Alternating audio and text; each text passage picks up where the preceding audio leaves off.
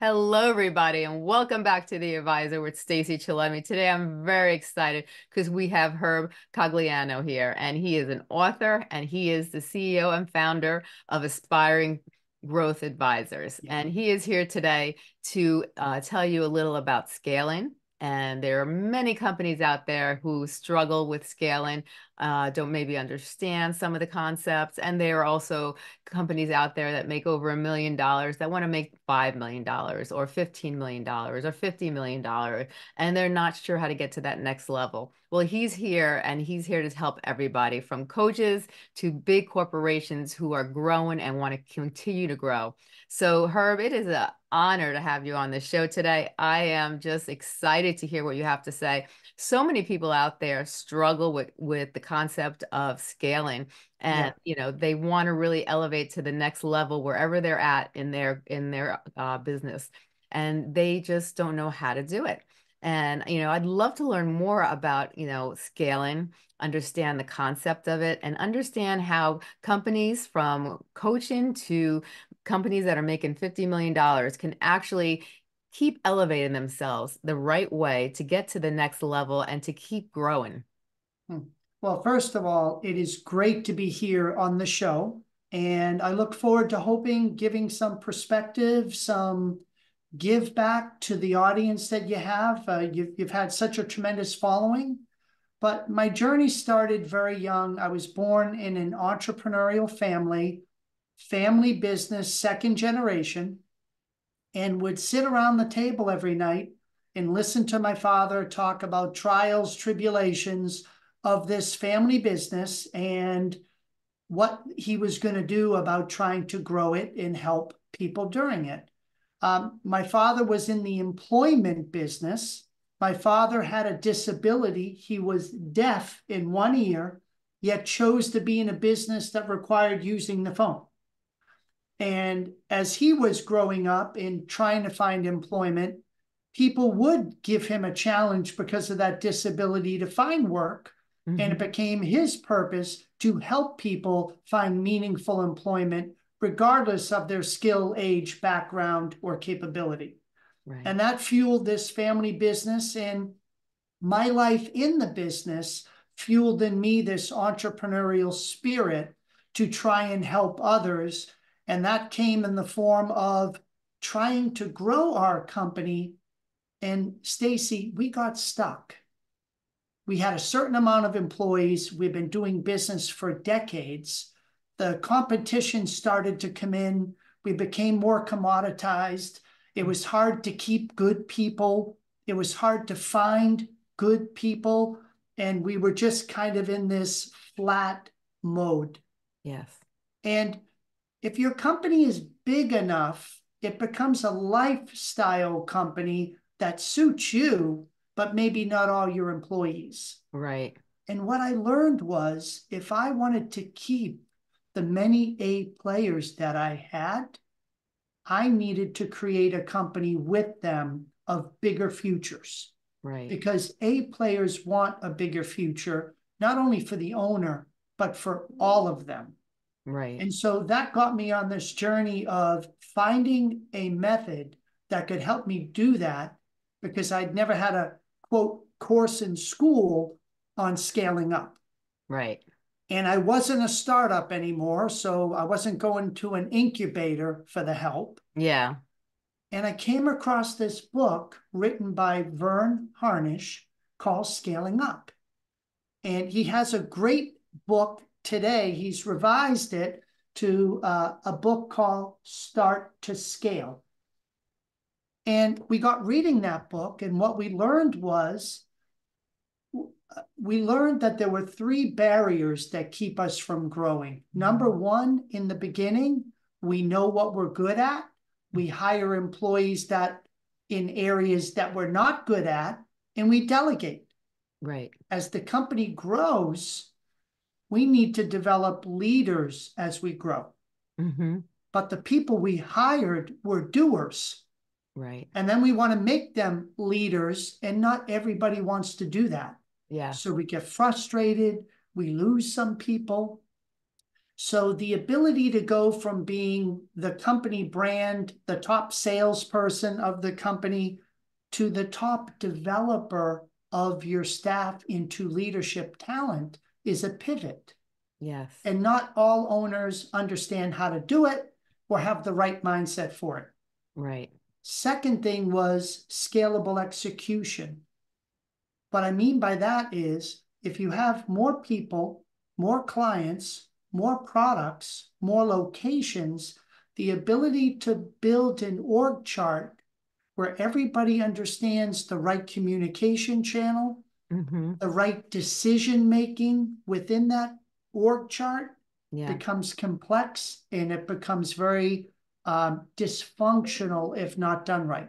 Right. So we have to help you with scalable infrastructure, leadership development, and the final barrier is market dynamics. Right. Let's say you have a great product, it's selling, and then a year, 2 years later, your sales start to drop off. Mm-hmm. And yet you don't want to change because the product's been so good, you're afraid if you change it, you'll have nothing. Right. So you do nothing. And then you get commoditized or replaced, or a new entry comes, somebody new comes in. Yeah. So the ability to see the trend and evolve your product service offering to be market ready and Mm-hmm. valuable is where most owners stall. Right. And we have tools and methods to help you see that, navigate, and make the right pivot when you need to. Right. And so these were things that I didn't know what I didn't know. So we implemented it. I got my own coach as a CEO. And I don't know about you, but a lot of CEOs are like, I don't need a coach. I'm the CEO. I know what I'm doing.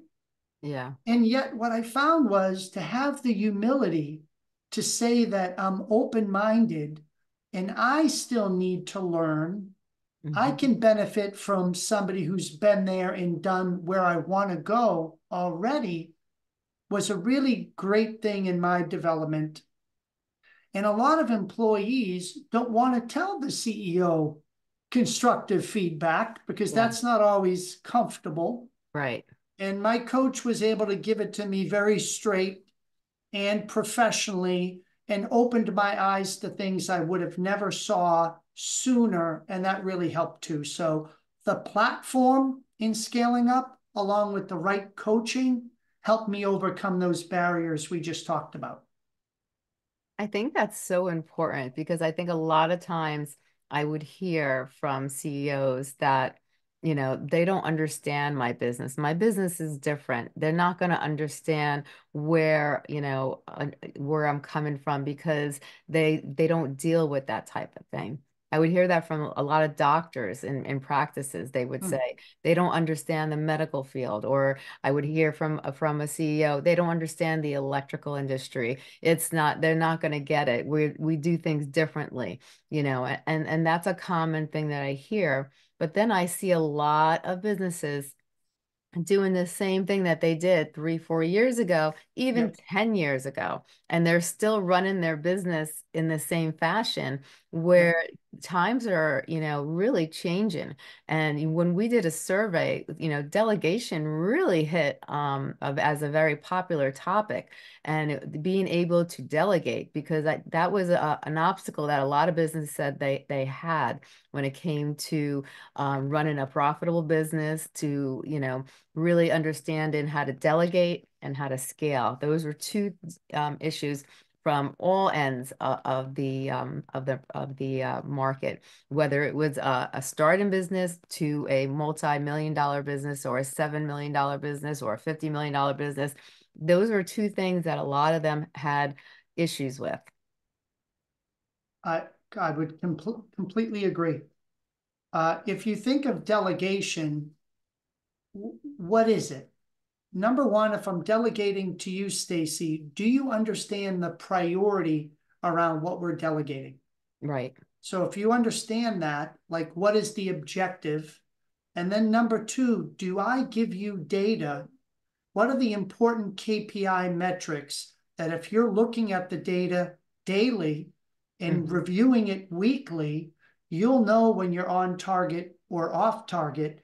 And Right. then what is the meeting rhythm where you and me can have feedback and you can have peer accountability to the accomplishment of what I delegated. And if you simply define what is the priority, what's the data in looking at it, and the accountability review in following up on it, you will Mhm. have a good delegation. Yeah. And most people mess up in one of the three areas to make it successful. So they get frustrated, and you and I know what they say, I'll just do it myself. Yes. Hmm. And that stalls their growth because now you can't do all those things. And then the people you delegated feel what? They don't feel good. They feel like you don't trust them. Right. Slippery slope. Yes, yes, definitely. Definitely. And people have to realize too, a lot of the CEOs and a lot of the founders, you can't do everything. It's just, that's how you start to decline is because there's not enough hours in the day. When you subtract your hours of sleep and you subtract, all these different things, how many hours do you have to really focus on your business? And many people, there was there was one gentleman, he minus the amount of hours of sleep that you have a day. He minus the amount of hours of sleep you have in a week. He went over, the concept of you take an hour for breakfast or you do this or you do that, and then how many hours do you actually have to work on the business? And when you minus all these little things that we do in life and you really think about the business hours, you don't really have a lot of hours in the day to get everything you want accomplished, especially if you're a business owner.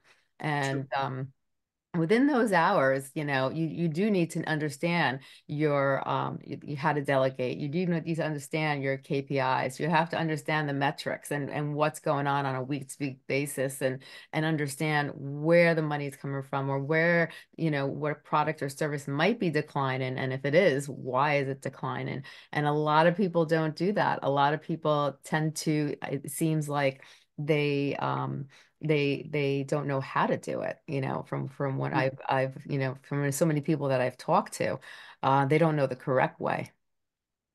So in the beginning, Stacey, I remember having a conversation with my father where I was fairly young in the business, but I said, Dad, you know what I really enjoy? I enjoy working on the business, not in it. Yes. And he looked at me like I was crazy. But what I learned was I had to earn the right to work on the business by building a business with other great managers that could work in it Yes. with great teams under them. Yes. And so the growth paradox is everybody thinks I'm going to start a business of my dreams, work really hard. And the harder I work, the bigger it gets, the better it will be for me, my life, my work, my drama, my stress. Yes. It doesn't happen that way unless it's planned. So Hmm. you get busier, more clients come in, more drama with people and strategy occurs. Yes. So the key is to put in the systems of building people and execution platforms so that as you're doing it over time, Hmm. you'll get to spend up to 80% of your week working on the company versus in the company. It Right. took me about 3 years. I'm going to say I averaged 2 to 4 hours a week in the beginning working on it, Hmm. and the rest of the week putting out fires, I believe right? it. We've all Yeah. been there. Hmm. But once I got the right team, once I clarified the values and hired towards it Yes. and recognized and rewarded it, Hmm. once I had a purpose that was inspiring and energizing for not just me, but a collective group of great people, the business got energy in and of itself.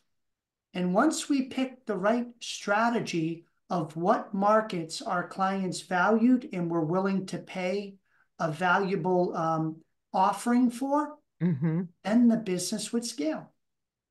But it just took me a while with the playbook to know what order I need to do that. So the work that I do is based upon 20 years of working with the playbook, and not any two implementations with a company are the same. You Right. have to understand that, like a doctor, you diagnose the business so you can prescribe the right medication so that your business, how do I say this? You work hard to create your business and you don't want anybody coming in messing it up. Right. So we're very thoughtful about where do we need to begin that would be productive and not disruptive. Right.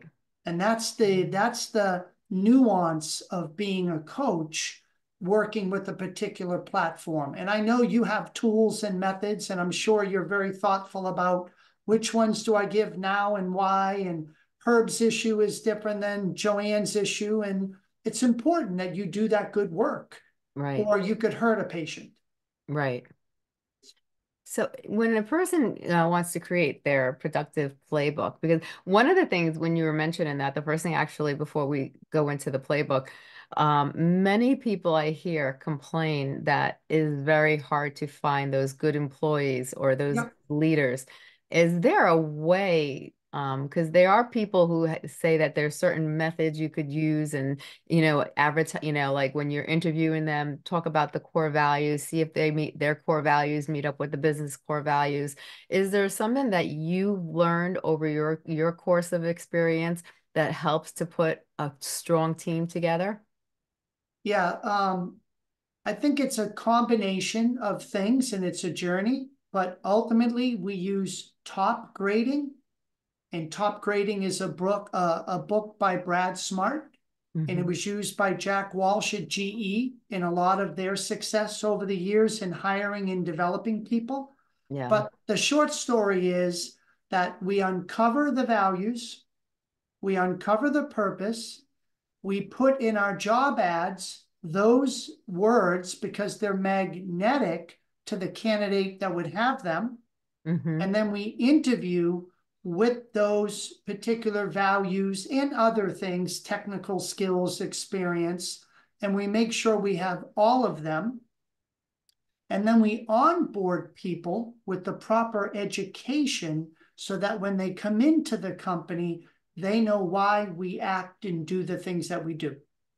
And because they're aligned to it, they enjoy doing those things so much more together. Right. And then our performance reviews have elements of the value and purpose review in the overall performance review. So we keep recognizing those people that are living it even more. And you'll find that over the course of a year or two, you're going to be recognized as the best places to work. Your Hmm. turnover is going to go down. Your employee referrals are going to go up. Your Right. client referrals will go up because they so enjoy working with your great team. Yes. Um, a simple story, when I first did my A player rating in the company, I have a very simple question. Stacey, look at your org chart, Hmm. and I want you to look at each person and ask yourself, knowing what you know today, would you enthusiastically rehire that person? Right. If you would, make them an A. If you'd hire, but not enthusiastically, make Hmm. them a B. And if it's neither A or B, they're a C. Right.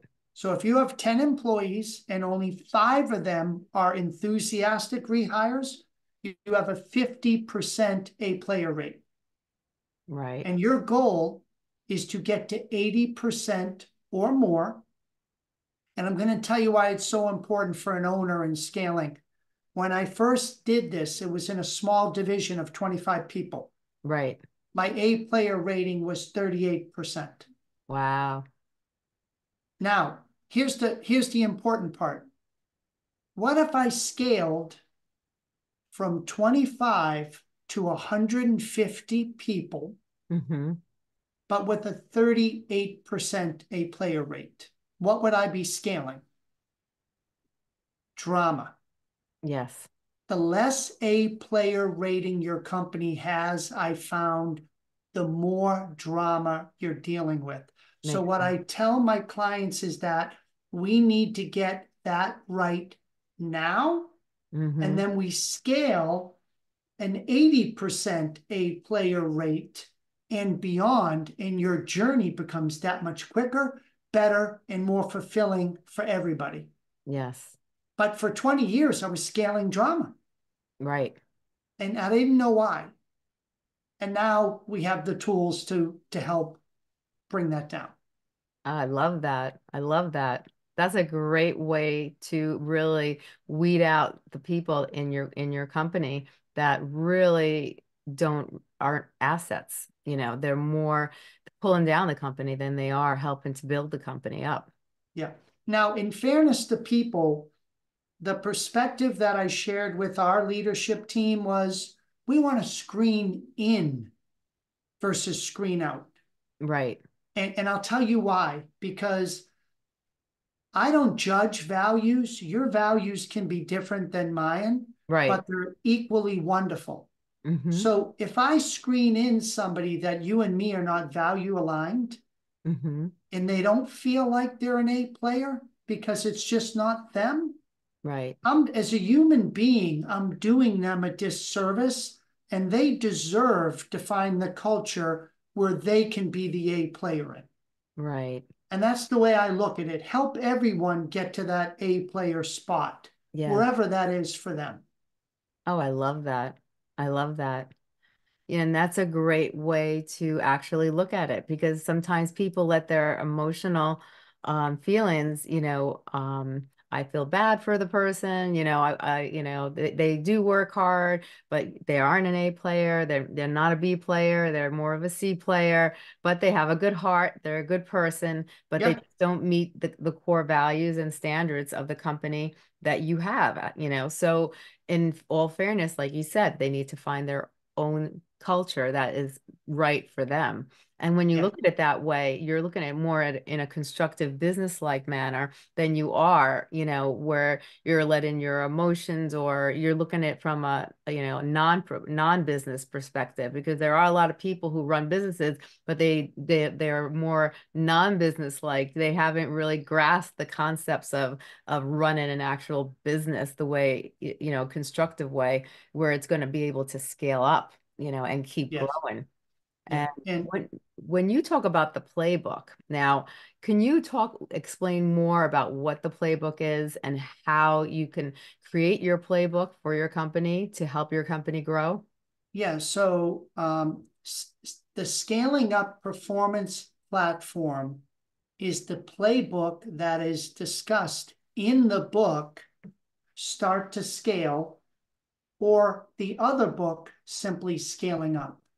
So for anybody looking to get a introduction into what is the scaling up performance platform, this is a great thin book, but great book to kind of get you started.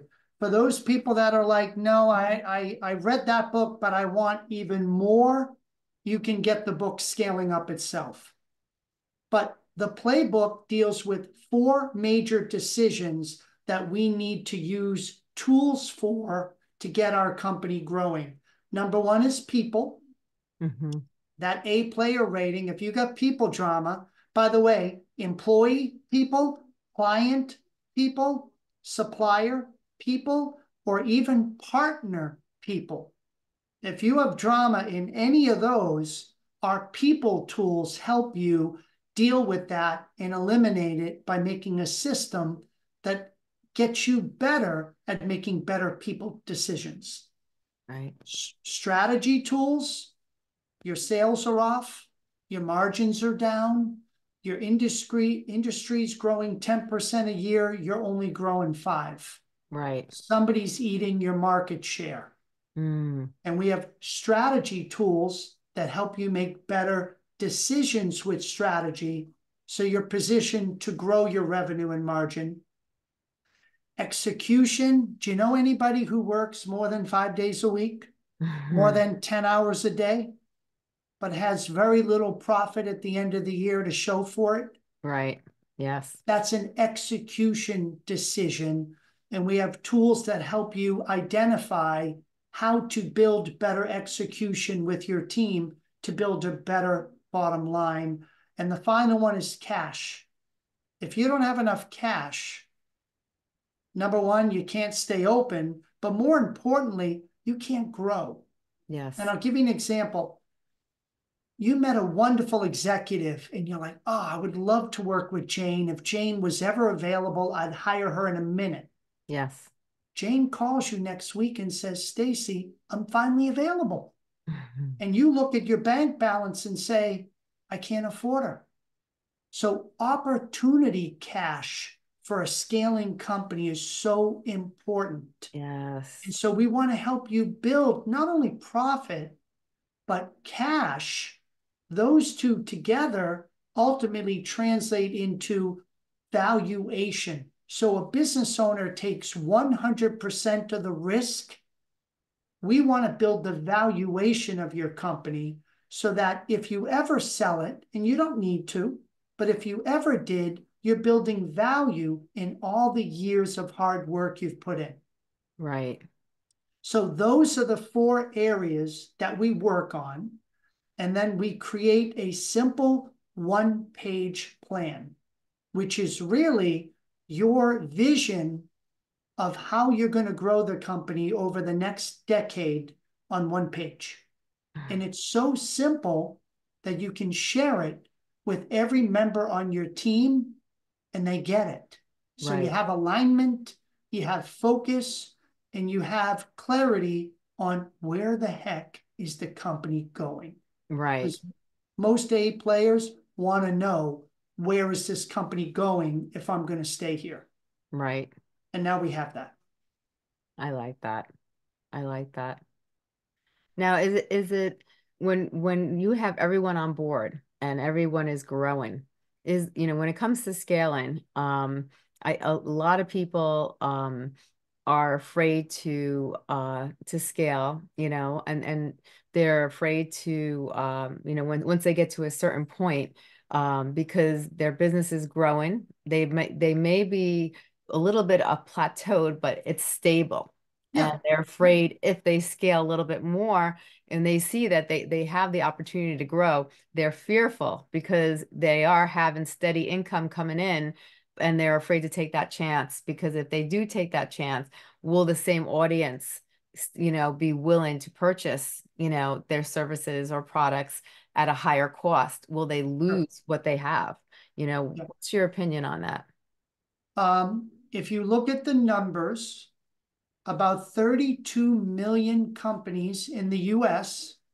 Out of that many companies, only 4% ever scale over 1 million a year in revenue.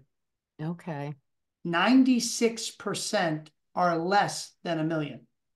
Wow. You know what's even scarier? 1/2 of 1% ever make it to 10 million or more. Wow. So it is not easy to do it, Mm-hmm. and there's risk. Yes. But I'm going to tell you the simple question you have to ask yourself. Why do you want to do it? Mm-hmm. Because if your why is not strong enough, Right. I wouldn't take the risk. Mm-hmm. And I had a business owner recently that said they were 5 million and in 3 years they wanted to be 15 million. Yes. I Mm-hmm. said, okay, exciting. Mm-hmm. Why? Could not tell me why. And I said, okay, do me a favor. Mm-hmm. You need to go sleep on why you want to do 15 million. Right. And then if that's compelling enough to you, give me a call back. Right. But if not, I just wish you well, but you need to really think about that. Yes. He thought about it, called me back, and next thing you know, he had a child that had a development issue Mm-hmm. and required special education. Mm-hmm. He was concerned about the funding of that child if they weren't able to take care of themselves in adulthood. Yes. And he was older And if he Mm-hmm. passed, what would happen to the care and concern? Mm-hmm. And I could tell when he spoke, he was so emotionally connected to making sure that never happened. Right. That why is what he's going to have to hold on to when the market shifts Yeah. or a key employee leaves, because you have to want to fight through it in order to get to the other side. Anything worthwhile is a struggle, but we're going to show you how to make it easier. And if you're more focused, more enjoyable. Right. So, final comment, I had a dear friend who was struggling with their company, was literally putting it up for sale. He was fed up. Yes. I said, do me a favor. Let's work on a couple of areas together. Mm-hmm. 6 months, tell me how you feel. Right. After 6 months, maybe 9 months, he fell back in love with his company again because he knew how to hire better people. He knew how to give them better clarity on their priorities and feedback and support. He knew what the strategy was that clients were willing to buy. Right. And now he built a business of his dreams, will not sell the company, and just is re-engaged to want to build it to a new level, Right. which to me is so much fun. That's what it's about. Yeah. And I have one more question. When it comes to scaling your company, sometimes I feel that greed sometimes, you start off with a purpose. You start off, with you're really excited. You get up in the morning, you have that purpose, you have that drive, that ignition underneath you that makes you ignited and makes you want to really get up and go and be your best. And then sometimes you get to that level of success and you forget that purpose. And then all of a Sure. sudden, greed starts to take over. And then I've seen many companies plateau downhill very quickly. Yes. Greed overrides purpose. What's your intake on that? So have you ever heard of a BHAG from No, Jim Collins, Big Hairy Audacious Goal? no, I haven't. So imagine that you have how many listeners approximately do you have? I know it's a lot. It's about 1.3 million. Okay, so let's say it's 1 million for easy numbers. Mm-hmm. And do you believe you're making a difference right now to 1 million people? I think we're making whoever clicks onto this, who's ever interested in it, I definitely think so. So it would be it would depend on the interest of the listener if this topic resonates with them. So it All right, probably would be under a million because it depends who's listening and if this topic resonates with them. all right. So let's say it's half, Mm-hmm. 500,000. Okay. So your work is purposeful and Mm-hmm. you're getting transformation in people. Mm-hmm. But if I showed you a way to scale your business that you could 10x that in the next 3 to 5 years, Right. and now we don't have 500,000 people impacted, we have 5 million. Mm-hmm.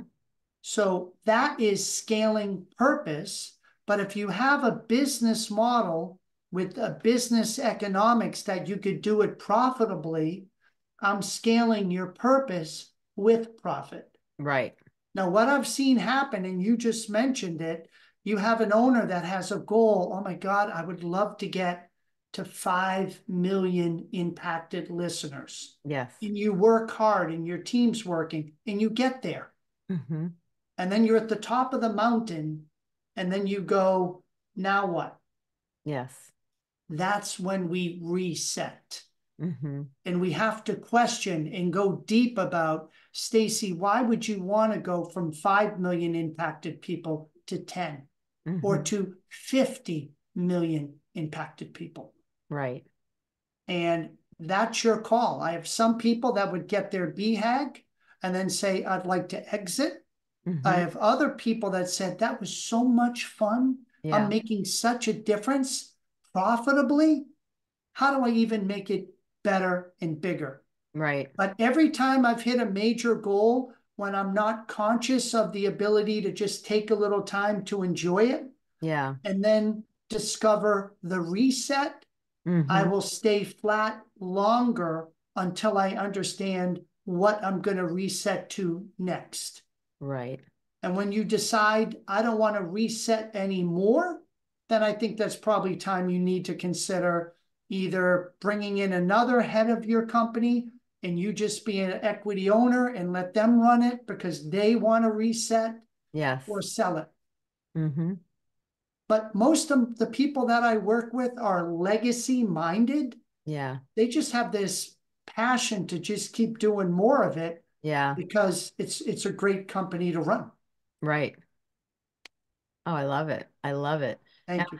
if we had to take today's conversation, you wanted to emphasize on a couple important factors that you think would really help the listeners today. What are some of the things that you would like to emphasize on?